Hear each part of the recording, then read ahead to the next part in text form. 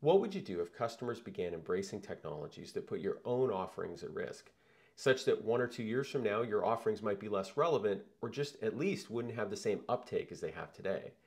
Well, this is exactly the problem a client came to us with recently. And instead of just guessing as to what the future held, they chose to act with clarity. And once they did that, we conducted over 40 interviews on their behalf with data engineers and architects and CIOs. And during these interviews, we dug deep as to what these organizations' cloud journeys were looking like and the types of technologies they were embracing that were new and how that was impacting the technologies that invested in for some time. And ultimately, our client was able to get a really clear idea of how they might change their sales and marketing and product development efforts to face this new future that was headed their way. And if you face a similar challenge where you've got an emerging technology that's putting your own offering somewhat at risk, you can either give us a phone call or drop us an email at hello@cascadeinsights.com or visit cascadeinsights.com and fill out our contact form. And hopefully we can help you act with clarity too.